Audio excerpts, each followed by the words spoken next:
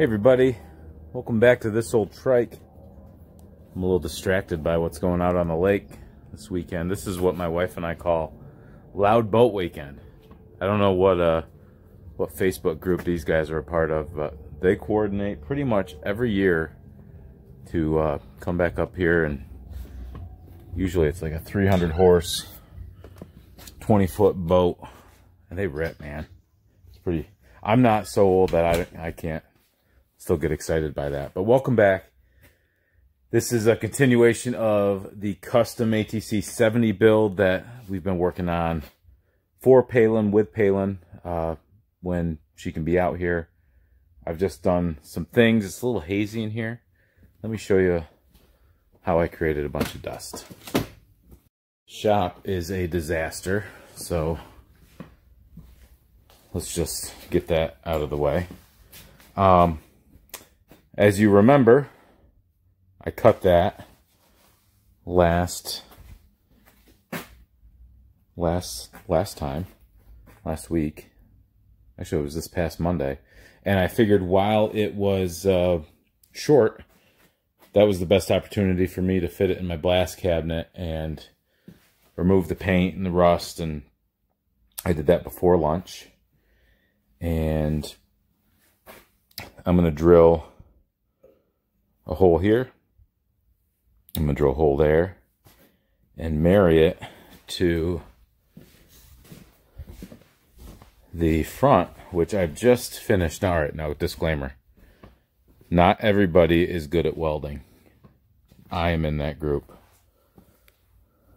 And if you'll notice, there's a lot of grinding and a lot of spatter marks. I was having to figure out why I was getting so much spatter, and what I was researching. See, here's where I drilled the hole on the one side. Nope. And I'm on a really good table here because all my work surfaces are gummed up with this type of stuff. But it kept telling me to slow my feed speed down on MIG welding, and I had it slowed down so much that I could watch it pulse in there and it would spatter. So I raised it, and that worked better for me. But this is an atrocious weld. Thankfully, it is going to be under the gas tank. And I'm going to sandblast this piece now while it is short. And then we're going to weld the other piece in, but that's where the geometry comes in. I got to make sure this is dead on when I tack it, because I don't want a little crooked front end 70. But that's what we've been doing so far. I'm going to sandblast this, and then I've got to make a better workstation for me where I can actually get the frame in the right position to weld. Wish me luck. Here I go.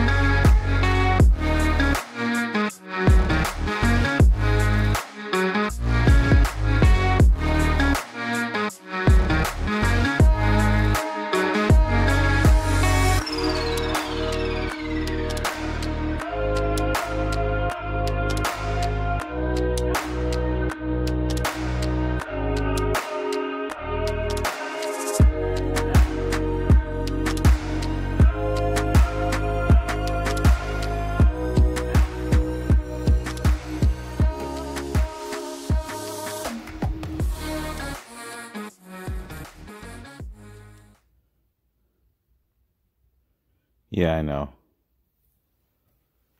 It's atrocious. I'm really trying to. I'm not quite sure what I'm doing, I guess. But I'm gonna make it look like that in a minute. Here we go.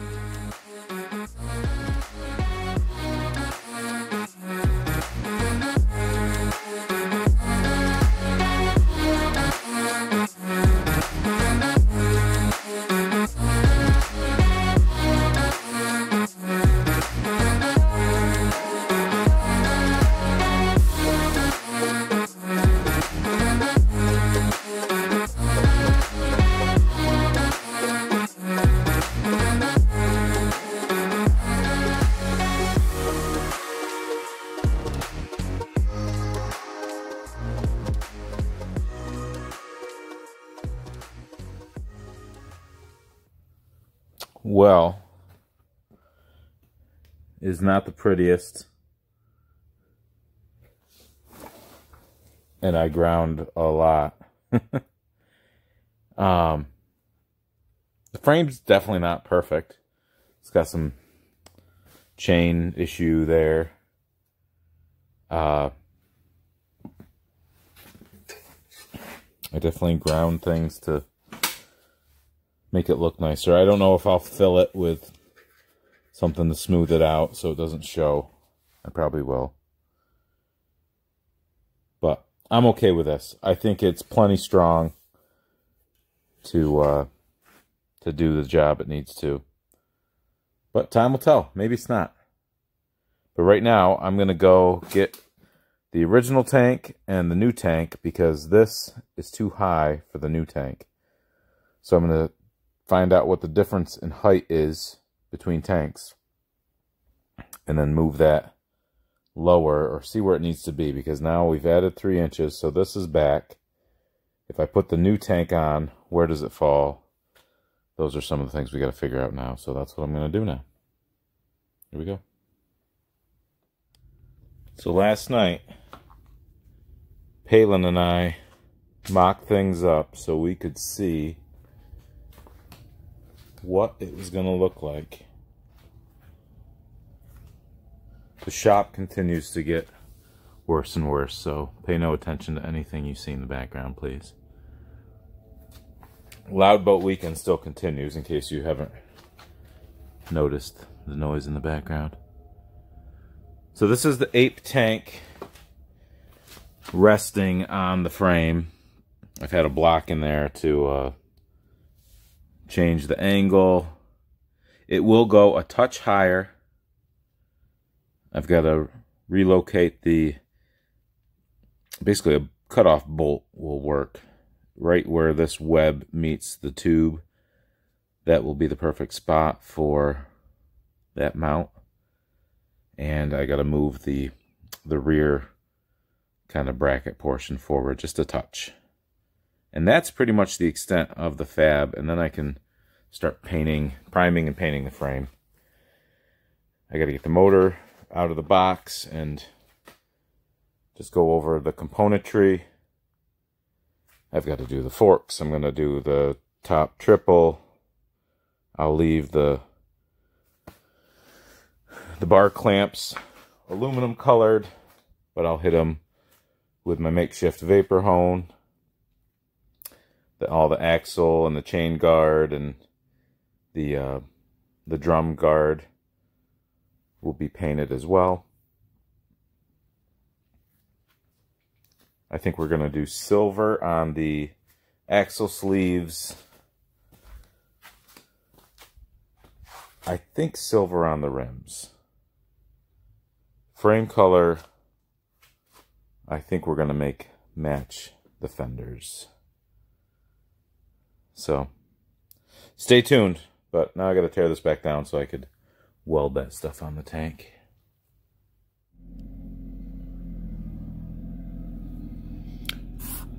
So I think I mentioned it before, but maybe I didn't. I've been out of town for work. So we are at 9 days, including today. That includes today, to work on what started out as our 88 Big Red, which is thrown up all over the floor. But then we've had to push some things aside to work on Palin's 70. And I've just cut this out of, I think, a 12mm M12 bolt, which seems to be dead on with what that tube is. So that tube's going to get cut off and then ground flush. This is going to set in somewhere in here. So I've got to make some decisions there. Try to mock up the gas tank. I've cut this. This is 2 3/16 long, which is mildly arbitrary at this point. It's narrow enough where I can get some rubber on either side. But I had some rubbers off a 90. I didn't have the tank rubbers off this machine or the one I tore down for Bennett. And this actually seems smaller than this. I don't know if I can get new rubbers readily. I didn't seem to have anything on hand. I do have a bin of rubbers, rubber grommets, and apparently I can't zoom. All right, manual zoom. All right, that bin right there has all sorts of grommets and rubber things off of 3-wheelers, but nothing that seemed to really fit the bill for this. So at this point, I need to make a decision. I think I'm going to pop the tank back on and try to eyeball where, just confirm this makes sense. My buddy Bart Robert on Facebook, he's in all the Honda groups. If you've seen him, he's got a bunch of minis. He's the one who told me and showed me pictures of the one he did. I just got to make sure it's going to line up. So I'm going to put that tank on and see if I can slide this in and where she falls. Okay, let's see how that goes. So I've had it mocked up and torn down twice today. But I'm pleased. So we moved this forward about 5/8. It might be close to 3/4. So my buddy Bart, when he mentioned that, he was right on the money because that's what worked. I want to grind that just a touch there. But this was back. It's hard to see where it was, but it was back about half its length. This weld still looks as good as it ever did. I feel like I've got enough in there that it's not a big deal. I welded this. This was an old motor mount bolt out of something I had in the drawer. I cut this off. I thought maybe I'd weld it in, but I'm not gonna. I'm just gonna leave it. Ground it down flush. So what I'm gonna do now is stick this in the blast cabinet and try to just hit all the stuff I've ground down and put the sandblast finish on it. And then it's going to be ready for powder. Not powder. It's going to be ready for primer. So that's all for right now. I'll show it to you when it's all gray primer.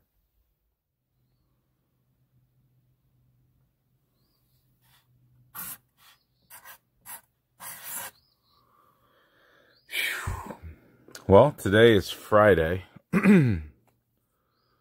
Tomorrow is Saturday. The day after that is Sunday, which is known as Father's Day.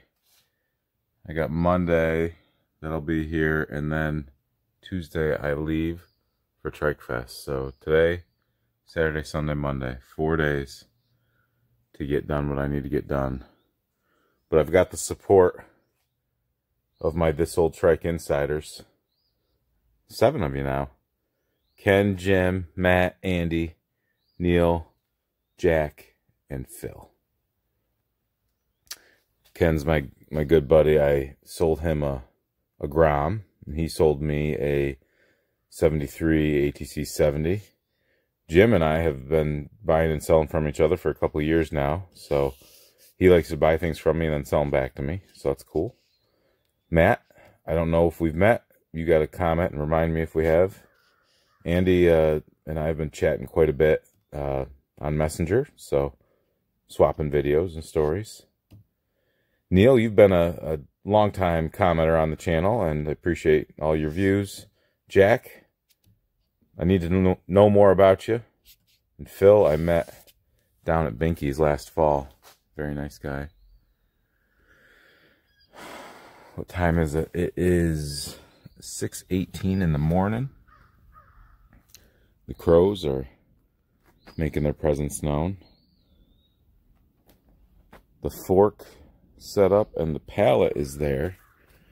I didn't record what I did yesterday morning because I left my recording phone at the house. I did snap a couple pictures, so you can see them here. But based on the pictures, you'll notice a gap in the lineup on the wall of 70s. Was it the center one? 6 over there, 6 over there. The centerpiece. Actually, the centerpiece was my worst 70. And you look at this and you go, oh, it says 81. Yep, that makes sense. It was right there between the 1980 and the 82. And I pulled this down because I was not pleased with some of the rims that I was prepping for the PINK 70, which hangs there. So this was to harvest a couple rims off this. I'm pretty confident at Trike Fest I can probably find some other rims or do something.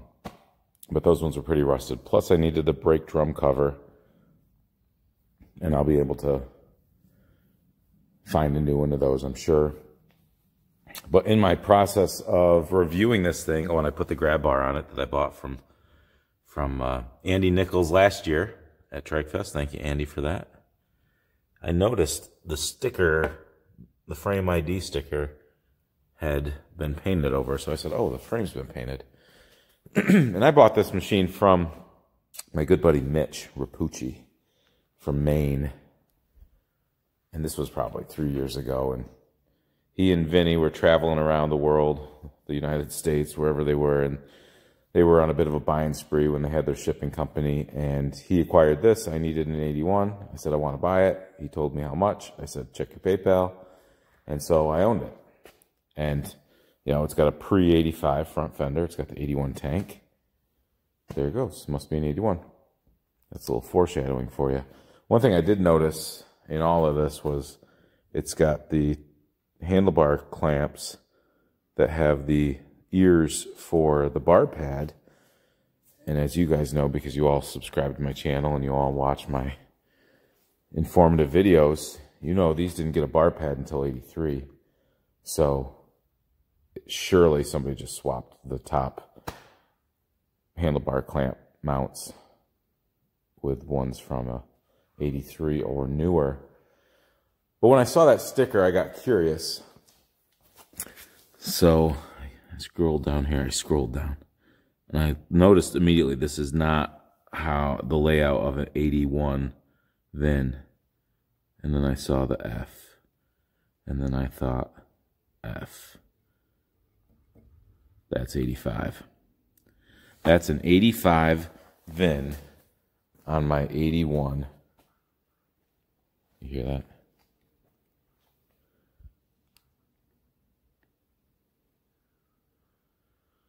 When I had my barn built, the guy said, do you want soffits? And for some reason I was like, no, I don't need soffits. Well, guess what? I need soffits. I got birds' nests there. I got birds' nests there. I'll have soffits later this summer. Okay, so 81 VIN. Check the serial number, which is down beneath the recoil, kind of behind there. 81 serial number on the motor. I'm sorry. 85 VIN, 85 serial number on the motor. I've basically got an 85 with an 81 tank and an 81 or some pre-85 year front fender. Palin's frame was an 81, but with the mods I had to do to it, that's not going to be a contender. We did tear down, Bennett and I got video of it, but I don't think I've put it into a YouTube video for you yet. We tore down another 70 that turns out is an 81. That's how the VIN is supposed to look for that year. So the B right there is indicative of 81. So that's an 81 frame. So that frame will go on that machine to make that a true 81. And I put up some feelers, so maybe at Trike Fest I can find a 81 motor. Because 85 would be an upshift motor, right? Well, this morning I am going to take this hole saw kit that I borrowed from work, and I am going to drill a hole in my blast cabinet that I put a metering valve on to fix the flow problems, and it has been working great. But when you do that, your feed tube is now external, and you have to, a lot of guys have been putting one right here, a hole with a grommet to go up through. So that's what I'm going to be doing, and I'm going to set my phone down and do that now so I can get sandblasting. Because basically where we stand on Palin's build is I got to get rims that I feel good about. So I've got to tear down 2 other tires, tear them down, break them down. These tires and rims, those rims are nicer. I've got, out of the 3 that I have harvested, I've got at least 1 I'll feel good about. I'll get them to be silver. Got to paint that brake drum cover. I've got to get the motor out and mocked up. That'll probably be tomorrow. I've got some other bits and pieces I got to throw some more paint on. And that's where we stand with this build. When we get all the parts painted, I took my battery to a guy this week to have a battery box made. Pretty talented guy. Battery box and solenoid holder, so pretty pumped about that. That'll hang from the grab bar. I think that's it.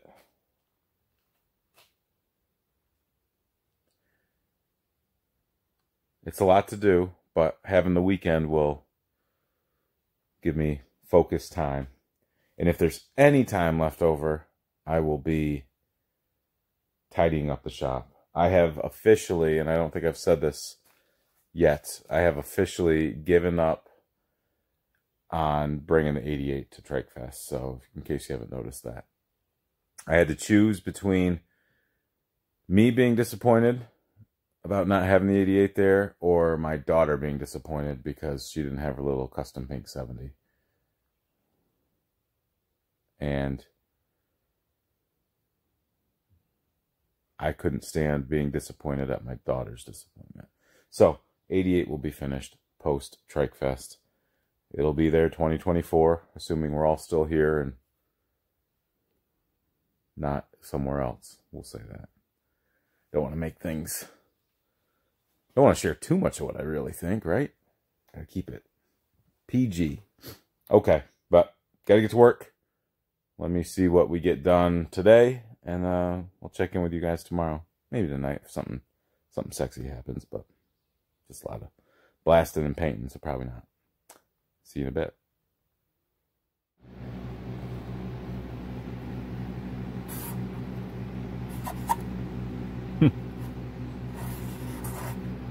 That's the kind of day we're having here. Oh, we got the fan blowing, creating a little draft because we are spraying primer. It's a rainy day outside, so we're spraying in our room here, which was just recently really super duper cloudy. I've been sandblasting for a couple hours. It is a complete mess. I've been ironing out the kinks in my system here. I bought new blast media that was too coarse. Then I got this blast media, and that's working well. I've mixed the two. That's about what it looks like. I've got it everywhere. I'm dealing with moisture. I've got one water separator, but I need to mount that permanently. I need to put a whole system water separator coming off the tank. I gotta listen to my buddy Curdy and get one of the pumps that will connect to that and automatically pump condensation out of my line, out of my tank. I've picked the best rims to use. I've got tubes on hand. I've got new O-rings on hand. Do I just go for the tube and assume they won't hold air? Do I use the O-rings and some bead sealer and hope for the best and not use a tube? I don't know. Out in this room, I've got my 8170 that I've harvested some parts off of. So this sits here. I think I'm gonna take the foot pegs off of this since it's missing the rest of the heel guard, and I'll probably round that corner over. Make it look intentional, even though it is totally not intentional. Sandblast those, give them a fresh coat of paint. And then, I think we're down to assembly time. I got the new bearings and seals in, so I'll pull those off, pop them in. Today is Saturday. Tomorrow is Father's Day. My goal is to get all my painting done today. It's about 4 p.m. So that's a tall order if you've ever painted anything and you're just starting to spray primer. Tomorrow, Donnie Bizall is going to come up and he's going to help me with that 110. That's a giveaway machine. This is a giveaway machine for Honda hoarders. What else? My 85 350X is going to Trike Fest. I've got to tighten the chain on that and just give her a once over. But that's pretty much ready to ride. Going to be bringing my 84 200E. Probably mentioned that already. I'm going to be bringing the 85 200 ES again. Why not? 88's not coming. We mentioned that. Palin is going to be riding this guy, so this can come. I'm going to bring her four-wheeler too, just as a backup in case she doesn't feel comfortable for some reason. Better safe than sorry. Got some trailer prep to do, but that's really the gist of things. I think that's all I'm bringing. Oh, and a Fat Cat. I'm going to bring my 86 Fat Cat, which is right here. So I got to make a path for that. I'll bring the fork boots that I got from Curdy. Do a Trike Fest install. Like, what is this? Is that bat guano? What is that?